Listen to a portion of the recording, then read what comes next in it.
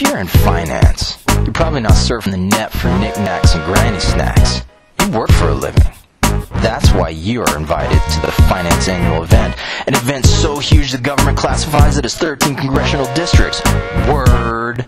The game is bocce ball. Botulism? Nope. Bruce Bocce? No again. Bocce ball. Cool? No. Not cool. Really cool! The ancient Romans invented bocce, declaring it more popular than Maximus Decimus Meridius. This is Jack, the small ball. Smallest ball of them all.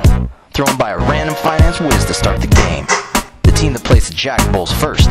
Then, the ninjas on the other team, they bowl. Shing! Shing, shing, shing, shing, shing. Who bowls next? Not those other ninjas. Their ball is nearest to the jack. Oh, snap! You bowl next. Why?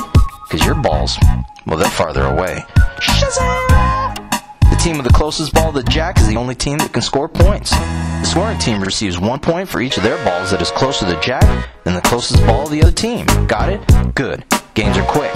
They only go to 10 awesome points.